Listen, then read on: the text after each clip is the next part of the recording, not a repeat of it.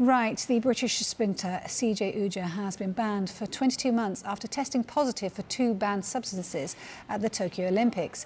He and his teammates were previously stripped of their Olympic silver medals because of the violation. For more on this story, we can speak to our senior reporter, Geraint Hughes. Good afternoon to you, Geraint. So take us through what's happened then, please.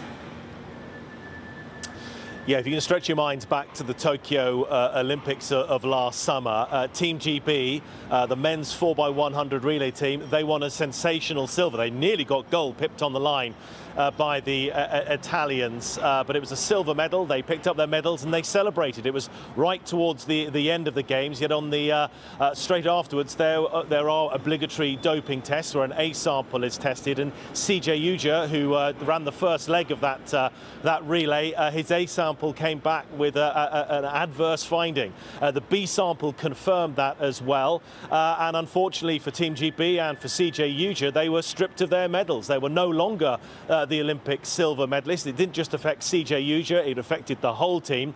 CJ Ujah, though, stood to receive a 4-year ban. A doping violation can bring a 4-year ban, but eventually it was resolved over the various months through the Court of Arbitration for Sport. Then in February of this year that he was to receive a 2-year ban. Today, though, following investigations by WADA, the World Anti-Doping Agency, and the Athletes Integrity Unit, it's been proven that CJ Ujah unintentionally took a contaminated supplement. So the ban he receives is 2 years with a reduction of another 2 months to 22 months because he didn't contest the analytical findings, that he had approved a doping violation, that he helped with the investigation as well. But he was throughout saying he did not intentionally take drugs, that it was a part of a contaminated supplement within the supplements he was taking. The AIU and WADA have agreed with this, and therefore he is being proven to unintentionally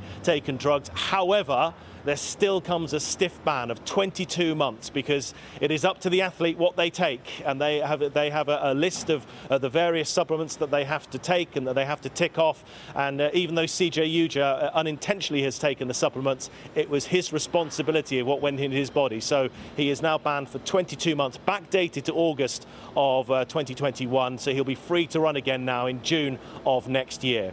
So, Geraint, is that the strict liability then coming into play? Is that what you mean by that? Tell us more. Absolutely, 100%. Yes, today it's been proven through the Athletes Integrity Unit and WADA that he unintentionally took a supplement that was contaminated. But the rules are really clear for professional athletes, regardless of the sport, whether they're athletics, whether they're football, whether they're rugby players. What goes into their body is down to them and the people around them as well. Supplements, as we well know, have caused a great deal of headaches for a number of athletes over recent years. But there are supplements which are on a certain list where the QR codes, where the barcodes, where everything can be traced. In this case, CJ Ujah took a supplement which was not on that list. Therefore, it is totally down to him what went to his body. Yes, they accept that he unintentionally took the supplement which was contaminated, but it is down to him what goes into his body. So sadly for him, he remains banned. A 22-month ban for a really, really promising athlete who should be, should have a silver medal around his neck for the Olympics last summer, but he doesn't, nor do the 3 other members of that team that were successful in Tokyo last year.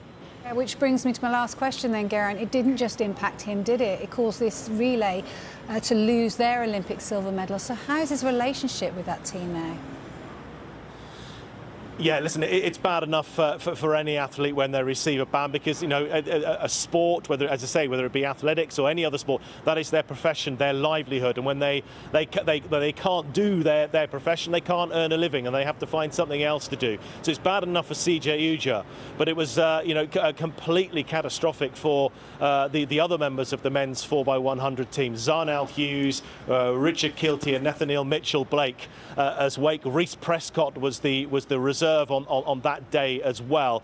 He's been publicly forgiven by a couple of them. Zarnell Hughes and Reece Prescott have both in interviews just recently over the summer months said, listen, CJ Ujah, as far as they're concerned, he's a good guy. He's apologised to them in person and tried to explain what happened, and they've accepted those apologies.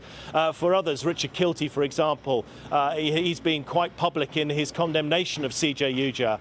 He is not forgiven him. He's angry with him, and he's angry with him that he didn't play by the rules that all the other athletes have to do, because what goes into your body as an athlete is down to you. You have to be more than careful, more than cautious, especially when you're working in Olympic sports. And for Richard Kilty, it's been a very, very difficult time. CJ Ujah will be able to represent Great Britain and Northern Ireland in an international vest again at the World Championships in Budapest next summer. That's in 2023, because his ban ends on the 5th of June of next year. So he'll have a couple of months to try and prove his fitness and try to prove his form as well, as to whether he can race in a GB and Northern Ireland vest again.